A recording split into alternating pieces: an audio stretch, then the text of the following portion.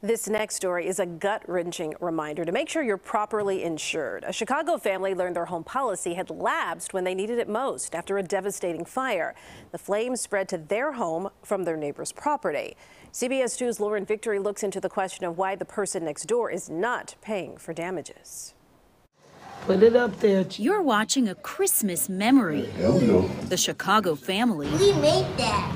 never expected these recordings would mean so much. Thank you. The video was taken right there. Boarded up This is the living room. and uninhabitable. The coach house belonging to Yolanda Redmond and her high school sweetheart, Willie White Jr., The only thing that was salvaged. may never be available for the holidays again. I heard some hollering and I'm thinking someone's out maybe having fun. Make sure everybody out the house, y'all! That night in August, those screams were from a frantic neighbor. Hurry up! Tell them hurry up! Burned beyond repair is the family home of more than 70 years. How much do you estimate it would cost to replace everything? I believe at least $200,000. $200,000 that they are on the hook for, even though Here. a neighbor's trash was the source of the flames, according to the Chicago Fire Department report. Ignition of rubbish in a city-issued plastic garbage can, investigators concluded. It's not our garbage cans.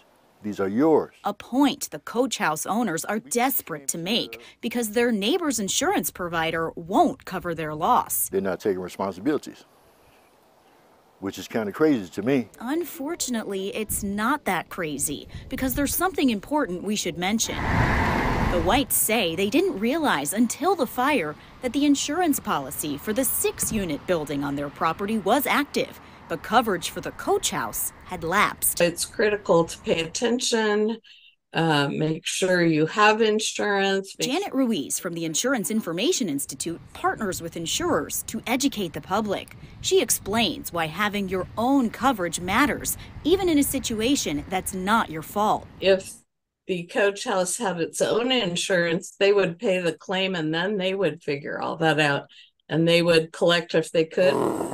But as it stands, Willie and his wife are on their own. Is your intention to rebuild? Yes. They'll need to sue the person next door and win if they want reimbursement. An email to the couple from their neighbor's Allstate representative said, "I do not see any evidence that my insured caused or contributed to the loss. The location is an open alley." CBS News Chicago sent pictures to Allstate's media team because it seemed apparent that the fire started in a driveway, not an open alley. But that didn't change Allstate's mind. Wow. Yeah. Looks like Grandma and Grandpa will have to make Christmas memories somewhere else, at least this year. Oh, let's go. Lauren Victory, CBS 2 News. CBS News Chicago reached out to the neighbor whose garbage cans ignited, and we did not hear back.